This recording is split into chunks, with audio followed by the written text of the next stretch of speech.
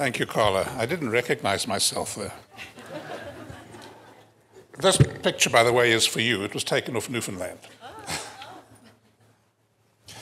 So we're going to talk about eradication of hepatitis C. And let me, at the outset, say that I think that that's not going to happen, at least not by the target of 2030.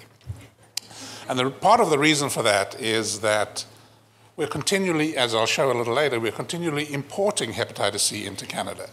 And that's not going to stop.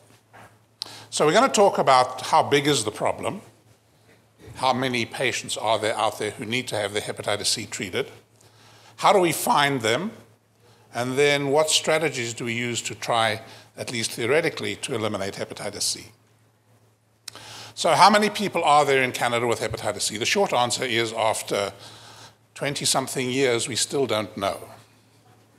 There are any number of estimates, and of course all estimates depend upon assumptions, and assumptions are sometimes difficult. So the first set of data that came out was from Rob Remus many years ago. The last publication was in 2007. And our concepts of who was infected at that stage are quite different than they were now. And so I'll show you those numbers, but we have to take that with a grain of salt. Then there was the Canada Health Measure Survey, and I should go over that. And then there's some data from the Public Health Agency as well. So this is Rob Remus's estimates from 2007. He estimated the prevalence to be about 242,000, which was at that stage about 0.8% of the population. And you can see the categories that he stratified by, IDUs, ex-IDUs, transfusion, and other. So at that stage, the thinking was that there was a substantial proportion of people out there who had acquired their disease from injection drug use, had stopped using injection drugs, but still carry the disease. Not so sure that that's true today. And this other was this big nebulous group. Where did they come from? We didn't know. He estimated that about 80% of people had already been diagnosed.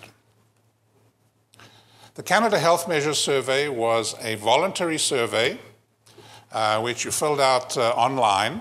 So first of all, you needed to be computer literate. Second, you needed to be able to speak English or French. And thirdly, you need to be aware that when you give personal information to a computer that is attached to a government, it's not going to do you any harm. Now, when you come from a third world country, that's probably not something that you believe in. So the overall prevalence that they estimated there was about 0.5%, but there were a lot of important populations, cohorts of people with hepatitis C that were not addressed by the Canada Health Measure Survey. What was perhaps a bit startling was that they estimated that of the people that they were able to identify who had hepatitis C, and this was on blood testing, only 50% were aware of it. And that is quite scary. And this is data from the Public Health Agency. This is the number of cases of hepatitis C identified each year. And you'll see the big peak in the early years as testing became more widespread. But since 2012, or more or less, maybe a little bit earlier than that, the number of new cases diagnosed each year has kind of leveled off at about 10,000 a year. And unless we expect that number to drop rapidly in the near future, we still probably have a fairly large number of patients that we have to account for who have not yet been diagnosed. And one of those populations that we have to deal with is immigrants. So this map, and you've seen this map before, showing the high prevalence areas of the world. And note that the high prevalence areas are where we get the majority of our immigrants. So China, Russia, Eastern Europe, even the US has a higher prevalence than we do. So even if you come from the US, you're more likely to have hepatitis C.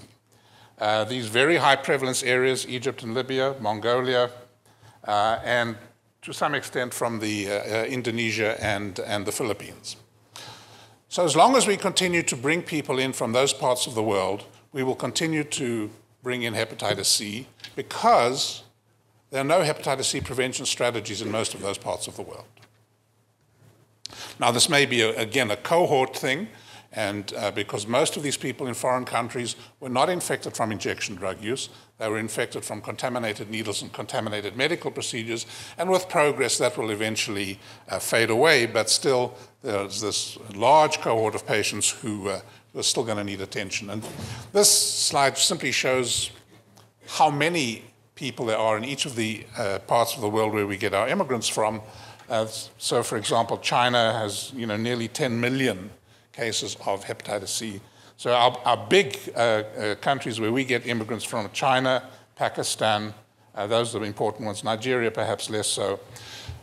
But still, when you consider that there are over 1 million people from China living in Canada, we probably have a fair number of patients with hepatitis C in that population. And that has not been accounted for in the public health measures, in the Canada Health Measures Survey, because that population, by and large, does not speak English very well and are not sophisticated enough to understand what these health measure surveys are looking for and to participate in them.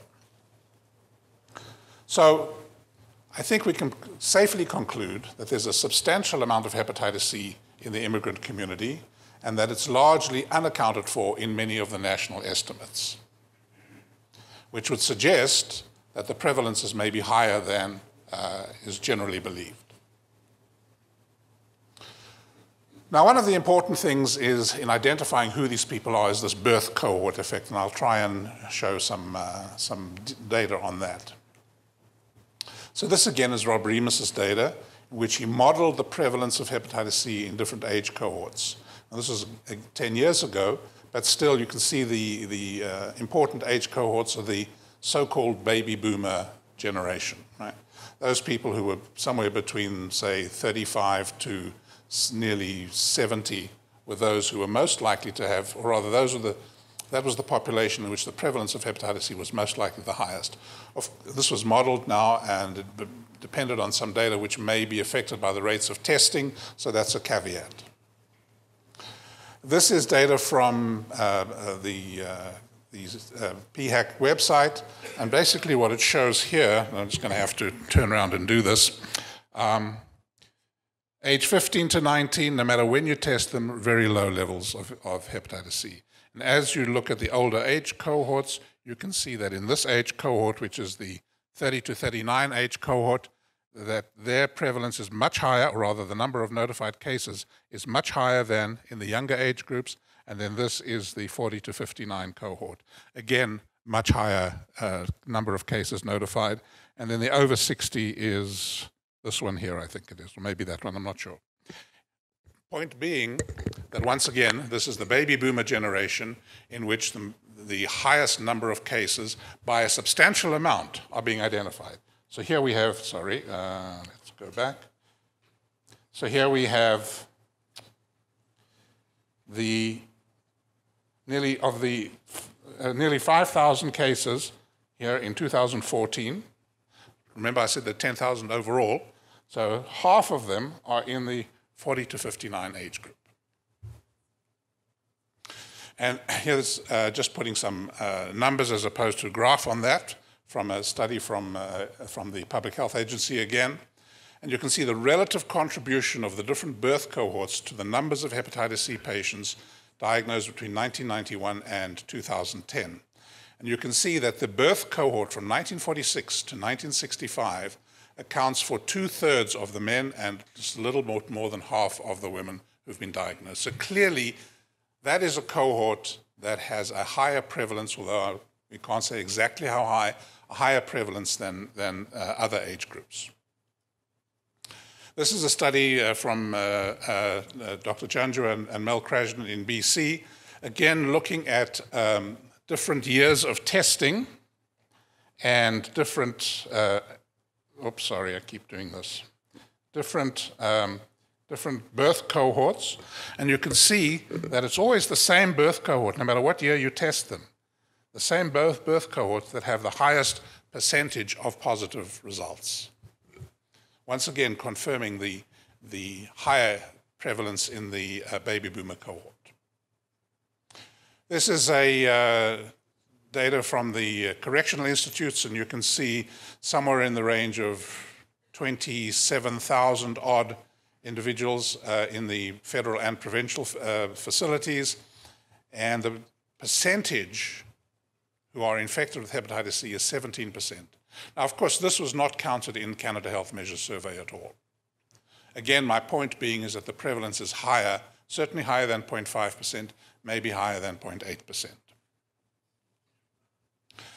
So if we're going to identify all hepatitis C infected individuals, we really should be screening that age cohort that has the highest prevalence. We should be screening all immigrants. Now, those are not mutually exclusive categories, because many of the immigrants will fall into the 1945 to 1975 categories. In the US, if you remember, their screening age was from cohort was from 1945 to 1965. Based on our slightly younger immigrant community here, we think that we should extend that by 10 years or so. All prisoners and all ex-prisoners should be screened. And of course, all other high-risk groups, people who inject drugs, various other lifestyle risks, which we really don't know to what extent those really contribute to the overall pool. But clearly, if somebody's at risk, they should be screened. Now, here's an interesting one, low socioeconomic circumstances.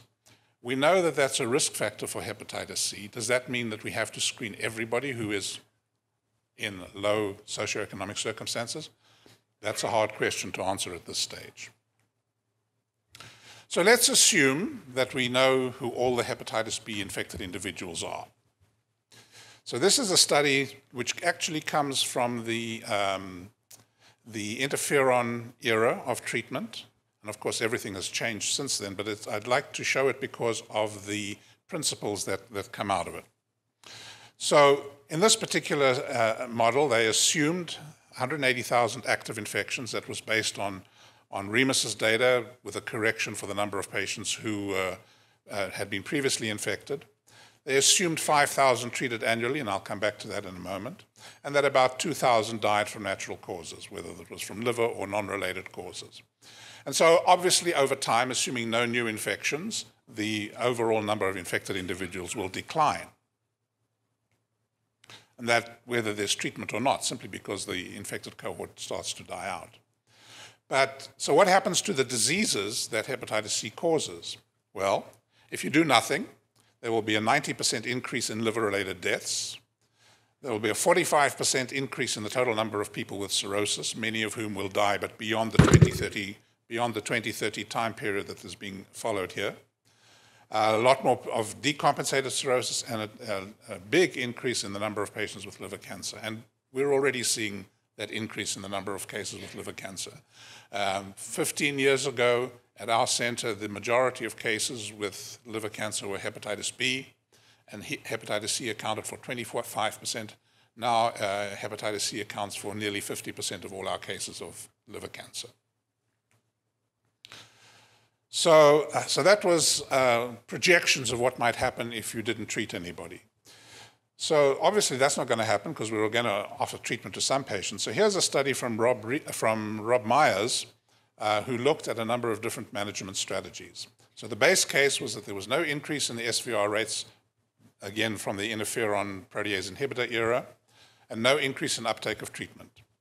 Then they looked at whether there was just an increase in SVR or an improved SVR plus treating patients at different stages of disease.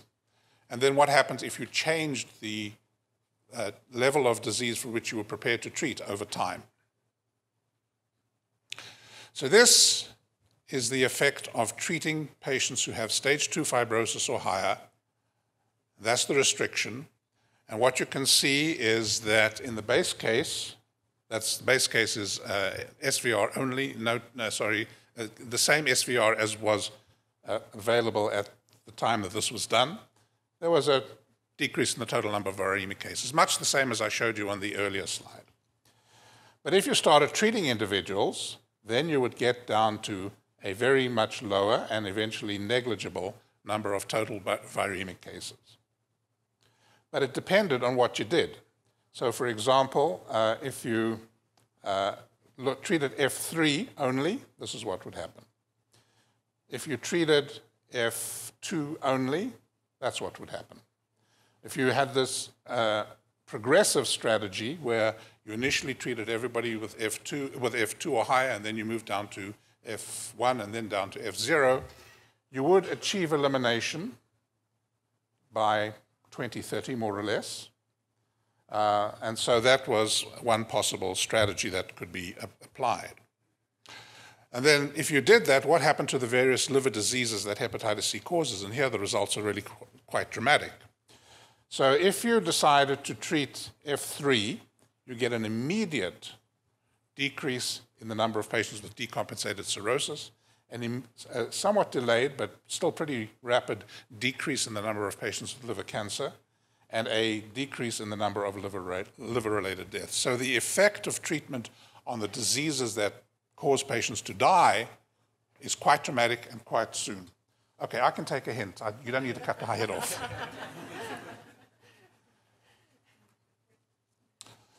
And then if you increase the number of treated patients, you get down to no viremia and a much lower rate of liver deaths much sooner. So obviously, the more patients you treat, the better the overall outcome. So how many patients are we treating? Well, this is the pattern of treatment going back to 2014. And then once the DAAs were introduced in 2016, this is a rough figure. We treated somewhere in the range of 14,000 people that year. So a substantial increase in the number of treated patients. But can we do better? Well, I think we probably could. I mean, there are other countries that have done much better than we have. So, for example, in Egypt, this is all government regulated, established 54 treatment centers, treated 800,000 patients over a 10-year period. The cost of drugs there, of course, is somewhere in the range of $300 a course as opposed to what we pay. But there was a very strict control of prescribing habits. You couldn't go and visit Egypt as a Canadian and get your drug there. In fact, one of my patients tried to do that and failed. In Australia, the uptake of treatment improved from about 2,000 to 3,000 annually to 22,000 in the first year after licensing of DAAs. So why have we not reached 22,000? I'm not sure. Here's a study from William Wong, who's somewhere in the audience here. It's a cost-efficacy analysis of patients. The cohort was patients with genotype 1 infection who were treated with DAAs, or genotype 2 or 3 had sofosbuvir ribavirin, and peg-riba for genotype 4, 5, and 6. Of course, today that no longer applies. But again, what this shows is that if you screen the baby boomers and you treat them, you do prevent a significant number of liver-related deaths from liver cancer and cirrhosis and liver failure. If you target the cohort as opposed to the birth cohort as opposed to no screening. So under reasonable treatment assumptions, cure of all infected individuals is achievable within 2 decades, but it does mean that we have to find those individuals. The progressive strategy of first treating patients with more severe disease is the most efficient in eliminating infections and complicated cases, but obviously everybody will have to be treated eventually. And in fact, that's the strategy that appears to be in play at the moment, where most of the provinces started out with F2. Now they've loosened the criteria, and patients with F0 and F1 under certain circumstances can be treated. And my understanding is that next year the floodgates will be open for everybody to be treated. According to Rob Meyer's analysis, about 11,000 patients need to be treated annually. And when that happens, all scenarios result in a similar benefit. But it does require that we have optimized case finding in these high-risk groups to achieve these goals. The object of the exercise, obviously, is to prevent the complications of hepatitis C. It's all very well treating hepatitis C, but you also need to treat you want to prevent the complications. And so eradicating hepatitis C is the beginning, not the end. Hepatitis C management provides us with an opportunity to deal with other common liver diseases, particularly non-alcoholic fatty liver disease, which probably affects 25% of the people in this audience, and alcoholic liver disease, which I hope afflicts nobody in this audience. But those are common diseases which interact with hepatitis C, and even though you may cure the hepatitis C, if these diseases persist or are present and persist, the patient will still have a bad outcome. I want to make a comment about, well, thank you for your attention, but before I go, I want to make one comment about the focus of work on hepatitis C in Canada. From the beginning, at various levels, the focus has been on hepatitis C as an infectious disease to try and limit and deal with the infected, the populations who transmit disease. But hepatitis C is also a chronic disease with bad outcomes. And that has not been addressed at a public health level. Even at this meeting here, most of the presentations have to do with the populations that are actively transmitting disease and not to do with the populations that most need treatment. That is the birth cohort, the older people, those with cirrhosis, and those who are likely to get cirrhosis if they have not been identified. And I would like to suggest that at the next meeting, I think I made this suggestion a couple of years ago and there was no uptake, but I'll make the suggestion again, that the focus needs to be on this very large infected population who are at high risk and whom we are not identifying and whom I don't believe that we will be able to identify in the near future. Thank you.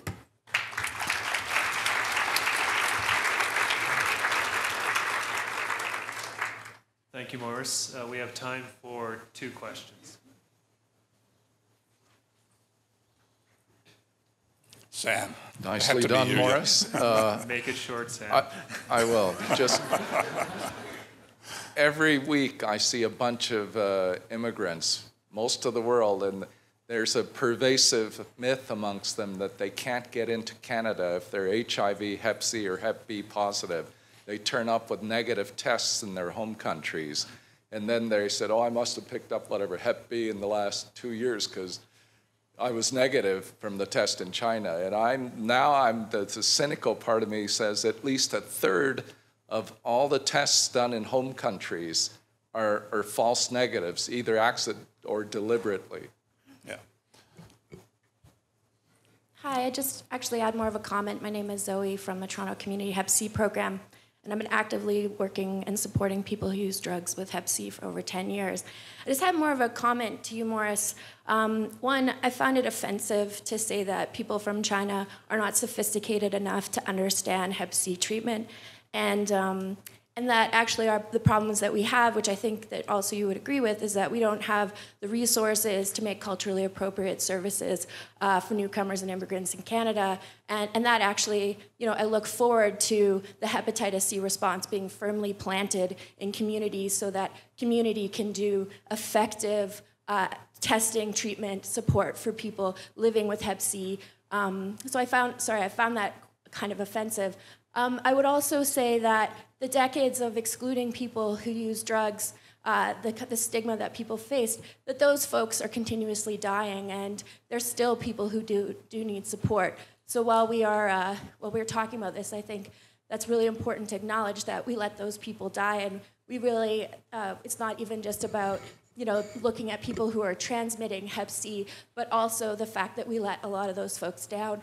And I've spent years supporting them in their deaths, actually, in their palliative role. So, and I would also just say that low socioeconomic is not a lifestyle, but actually a symptom of the system that we live in. And I found that also quite offensive. Also the multiple tattoos, and I just can't let it go. I'm sitting here angry, and I am looking forward to the day thank you, that we're Zoe. not holding this, but we have it. Really important Thanks. points. Can I respond? Please. Okay.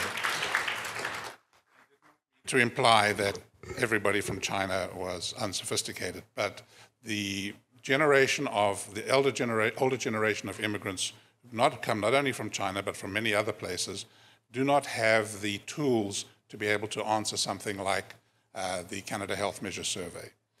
With regard to injection drug users, I don't mean to denigrate them at all. Clearly they are dying. They're not mostly dying of hepatitis C, though. And my concern, as I'm standing here with the task of talking about eradication of hepatitis C, is to deal with those people who are going to be most likely to die from their hepatitis C. Thank you. Thanks. So I think we'd all agree that we'll all serve people in Canada better if we remember that there's many different people who are living with Hep C, and one isn't more important than the other. So thank you very much, Morris, for that articulate talk.